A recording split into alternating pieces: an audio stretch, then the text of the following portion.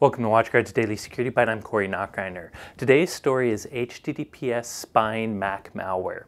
Researchers at Check Point recently found a new piece of malware that targets Mac computers, which is already kind of unusual. This piece of malware seems to be arriving in a spam campaign that's targeting European users. For instance, Germans might be getting emails that say there's some issue with their taxes that contain a zip attachment. Now, the most interesting and sophisticated piece of this Mac malware is the fact that it actually uses a valid Apple developer signature. And this is what kind of helps it get past some of the OS X security protections like Gatekeeper. Now, besides that valid developer certificate, the rest of this malware is pretty unsophisticated. In fact, it requires you to enter your root password at least twice for the malware to successfully install on your computer.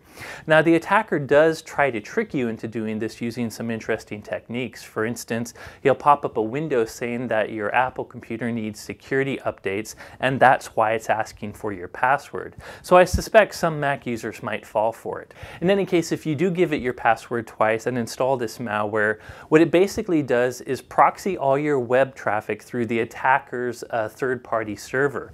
In fact, it also installs a special root certificate on your computer so that the attacker can see all your HTTPS or secure web browsing as well.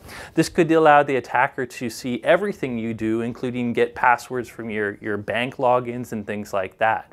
So it is a pretty big threat if you actually do install it on your computer.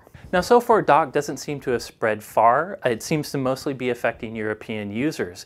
And if this were Windows PC malware, I really wouldn't expect it to spread very much. The fact that you actually have to enter your credentials twice should be a dead giveaway that something bad is happening. That said, in general, old school Macintosh users tend to be less security aware than their PC brethren. Since there hasn't been much Mac malware in the past, and many of them have the attitude of attacks don't really affect Mac computers, a lot of them haven't developed the security common sense you've had to as a Windows user, simply because Windows users have been inundated with these type of malicious attempts before.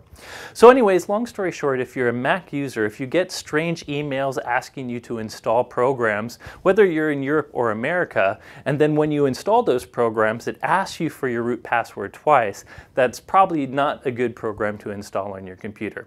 If you like more details, be sure to check out the reference link in the blog post associated with this video. That's it for today. Thank you for watching.